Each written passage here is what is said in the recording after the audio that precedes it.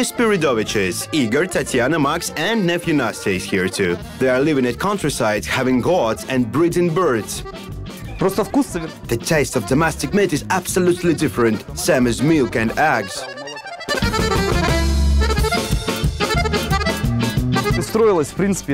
I've built everything with my hands. Now it has to be enlarged. We need a lot of place for breeding birds. Now it's autumn and greenhouses are getting empty, so for some time birds are going to live there. Igor and Tatiana are working 5 or 6 days per week in the downtown to come back to countryside every day, and no TV and sofa. Birds need to be fed, cells need to be cleaned, and goats are ready to give milk. Oh, and somebody passed them into yard.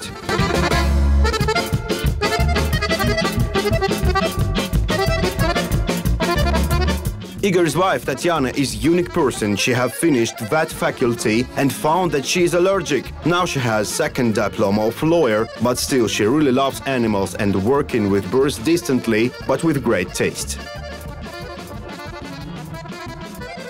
Мы вспомнили о старых русских наших породах.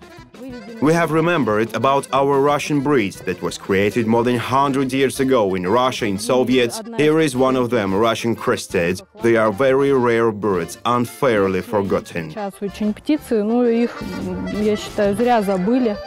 Eggs and meat from Spiridovich's farm are being pushed mostly to the friends, and now farmers' family is going to enlarge their business. Igor had got a grant from regional government and already built walls and roof for brand new chicken nest. This is his new project that is still a secret. Watch in next episode photo session for birds or how to catch chicks and avoid roosters.